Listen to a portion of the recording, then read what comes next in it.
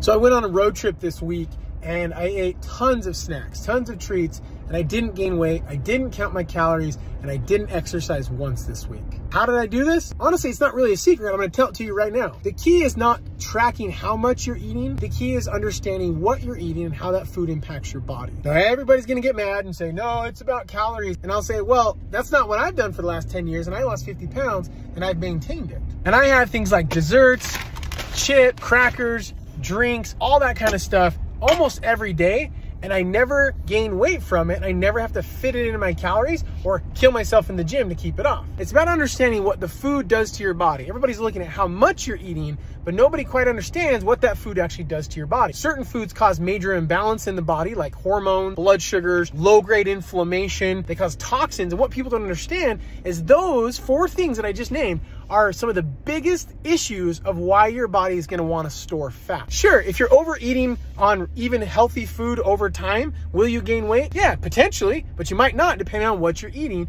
and what it does to your body. But if you can not overeat all the time, you don't have to count calories or fit it in. You can still enjoy these things and not kill yourself in the gym. Therefore, making it so you don't gain weight is easy. So I had these cookies that are kind of like Oreos from a brand called Simple Mills. These ones taste a little bit like an Oreo. They also have these peanut butter ones, or like nut butters or nutter butters, whatever those things are called. Boulder Canyon potato chips cooked in avocado oil or coconut oil because they're less inflammatory. Simple Mills brand that has some crackers. Hue is a brand that makes chocolate, super good chocolate. I don't have any with me right here, but they make cookies as well.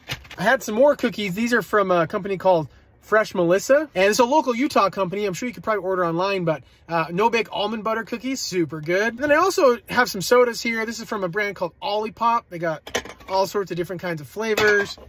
And the cool thing about all of these products that I'm showing you have less added sugar, which is less inflammatory, doesn't spike your blood sugar as much. They're toxic free. There's no chemicals in any of these things. And they use things like cashew flour and coconut sugar and baking soda, vanilla, carrot fiber, real food ingredients that don't harm the body. Like if you were to compare this to the alternative version, which is full of just junk and processed foods that are gonna spike your blood sugar more, cause major imbalance in your body, major imbalance with your hormones, therefore contributing to you gaining weight easier. So instead of focusing on how much you're eating, start focusing on what you're eating and looking for real food ingredients like some of these products I've showed you. And there's so many more. You can buy almost all of these at health food stores, Costco, a lot of your local grocery stores will have these types of things, even in the airport. There's all sorts of kinds of things you can do if you understand the label and what that food specifically does to you.